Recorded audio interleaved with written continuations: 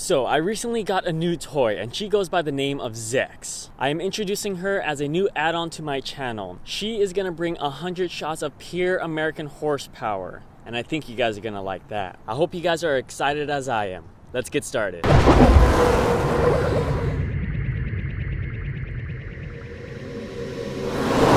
Finally, I bring to you guys a video that I've been wanting to do for so many months.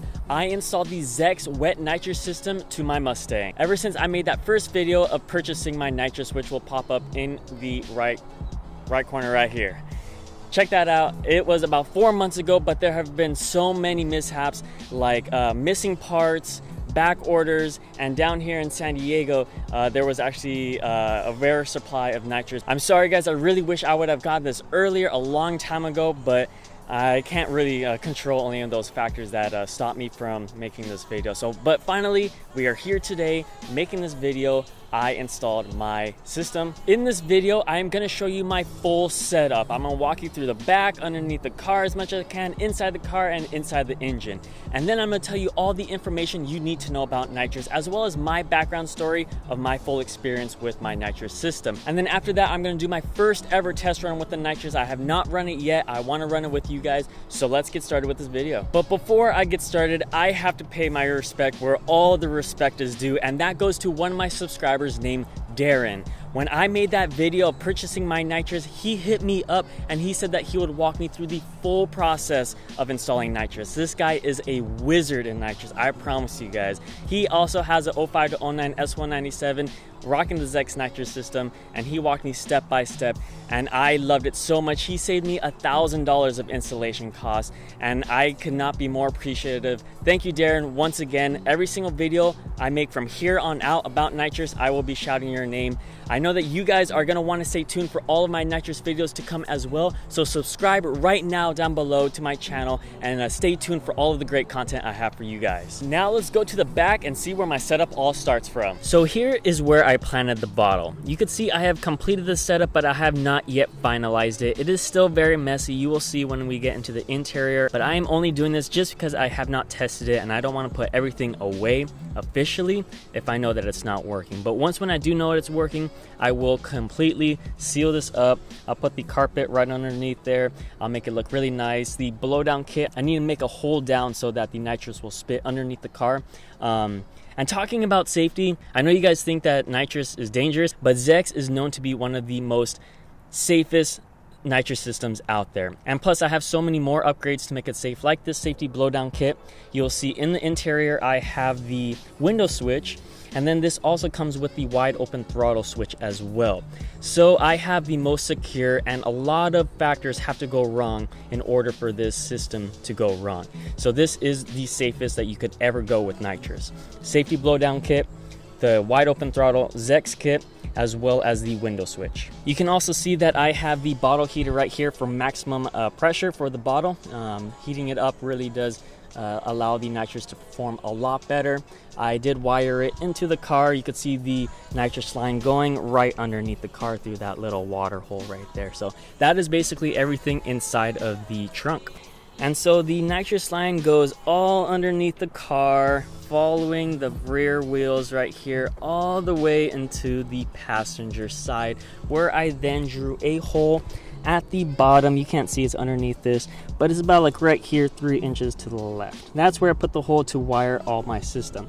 And then you could see all of the wires coming through to my window switch. And you could see, very messy. I am gonna clean this up, guys, don't you worry. And the window switch I put here, number one, because the MSD window switch looks butt ugly. It's huge, it's bulky, and it just not flows well with me. I put it right here so I don't have to stare at it, but I may relocate this in the engine bay for future if I do not like it here. This is only for temporary, so once when I find out that it works, we're gonna rock it, and I will do more videos to show you my finalized project. Yeah, so we have the window switch right here, we have the activation switch right here, and then the purge button right here. And if you guys could see right here, I screwed up. I drew a hole that was not necessary. I may put the bottle heater switch right here in future, I'm not sure, or I might just get another new one of these from the junkyard. But yeah, we got the activation switch, the purge button, and then inside of the center console with all of my junk, we have the bottle heater switch, which runs to the back. So that is the full setup. Let's go ahead and turn on the engine and see what the window switch displays. All right, so I just turned on the car and now I am going to turn on the activation switch. Oh, bang. All right, so we see on 30, that's 3,000 RPM. Off 60, that's 6,000 RPM. Cylinder 1, that is the cylinder I need to be at. And then the 8 is the RPM that my engine is currently running at. So 800 RPM, 700 RPM, 800 again. So depending on how many RPMs I have will depend on when the nitrous will activate. So as you've seen before, we had the 3,000 RPM. So when I reach 3,000 RPM, it will activate. And then when I reach 6,000 RPM, it will deactivate. And anytime I leave off of the throttle, it will deactivate as well. So that is basically how the window switch works. It is the most safest thing. This will control the full system. Now let's go to the engine bay and see what's underneath the hood. So this is what it looks like underneath the hood. You can see we have the main solenoid from Zex right here. All the connections, we have the nitrous line running in through here. We have the outlet purge line running through here. We have the fuel line right here, which connects to the fuel adapter right there. Sorry guys. And yeah, so that is the line. And then from there we have the fuel out and the nitrous out, which lead to the nozzle, which currently has the 100 jets. So that is the full setup. We have the dual outlet purge kit right here. The dual outlet purge kit is not completed because I don't know, Zex didn't really think about this, but they gave me 1 foot of line, and to purge outside the car, I'm gonna need a lot more than that. I'm gonna need like at least 2 feet. I'm currently looking out for this brake line, the bendable ones, in order to do it. So I'm not gonna purge today, guys. It will be another video when I finally set up the purge kit, but I just did not want to wait to show you guys the nitrous. So basically what the dual outlet purge kit does is just bring in fresh nitrous. It's not a necessity. It's more for those racing guys in the drag strip. But for street use, the dual outlet purge kit is not a necessity, but that's just a habit. But I am gonna set it. And then again, you could see the wiring in the back, which is not finalized. I am gonna clean it up when I figure out that it's working. But yeah, that's basically everything in the engine. Just to give you guys a better walkthrough. Everything looks good. The correct jets are in. I'm just ready to ignite it, and just to show you guys where exactly the wires are going through. I don't know if you could see that, but it goes all the way down there. And yeah. And lastly, you guys cannot see, but I installed the 0° Ford Performance spark plugs, which is a necessity for running nitrous. So Zex is kind of confusing when it comes to the numbers. Usually 100 shots means an increase of 100 rear wheel horsepower. Zex does it a little differently. Their numbers are towards the crank. So for example, 100 shots of Zex is really 75 horsepower to the wheels. I don't know why they did that, that's just how it is. But I am totally fine with that because this is my first test run and I don't want things to go out of control. So in the future, I will upgrade to 125 shots for Zex so I could have 100 horsepower to the wheels, if that makes sense. I hope that I clarified that. So my car is currently rocking 340 horsepower to the crank, and that includes the JLT Series 3 cold air intake, the SR Performance Underdrive Pullies, the Bama 91 Octane race tune, a full off-road straight through exhaust, as well as the 410 gears. With the installation of nitrous, I will be rocking 440 horsepower to the crank, which I am super stoked about and I cannot wait to try it out. I am going to dyno my car in the near future to show you guys exactly the numbers I am making, because those are just estimates. To run with any nitrous system, you will need a tune. I picked up the Bama 100 shot 91 octane race V2 tune, which I've been running for a couple days just to break it in, and so far it is very, very smooth. I promise you guys, tuning video to come very shortly. I know you have been requesting that. But yeah, I have the tune running so far, and we're gonna see how it goes from here on out. Now let's talk about the installation. For me personally, it took me about 12 to 15 hours. I'm not entirely sure, I was not keeping track, anywhere between the 12 and 15 hour mark. It was super easy to install, but super tedious, especially wiring the system. I went one by one wiring underneath the car, around the car, on top of the car, all over the place with the wiring. That's probably the thing that took the most.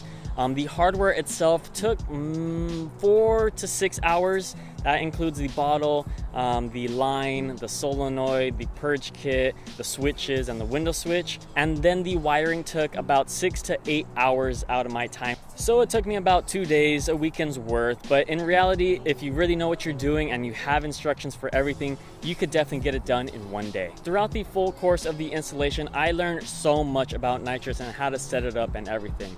If this video gets 500 likes, I will make an installation video for you guys for my full setup. Even though I have everything already installed, I will still be able to walk you guys through every single step. All right, guys, I told you all of the information and showed you my full setup. Now let's get in Sally and see how this Nitrous performs. I cannot wait. All right, time to test it out for our first time. I am gonna test it all into third gear. I'll be rolling right under 3,000 RPM, and then I'm gonna punch it all the way from 3,000 RPM to 6,000 RPM. The first run is gonna be without the Nitrous, just so you guys could see exactly how she performs. So just really pay close attention to see the engine and the speed and all that if you can. And then I am going to turn on the Nitrous and do the same thing, 3,000 RPM to 6,000 RPM, and hopefully you guys could see the difference. I'm pretty excited about this. Let's get started. All right, now we are cruising at 2,900 RPM with no Nitrous. Let's see how it goes without the Nitrous.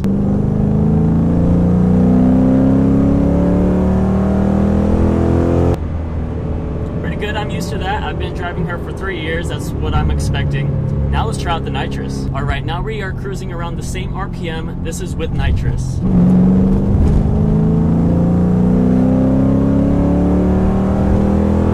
Oh. Wow. I felt that. I don't know if you guys could tell, but it just like set me back and you could hear the engine change note. Wow, okay. I can get used to this for sure. All right, so now we are gonna punch it one more time and just listen to this.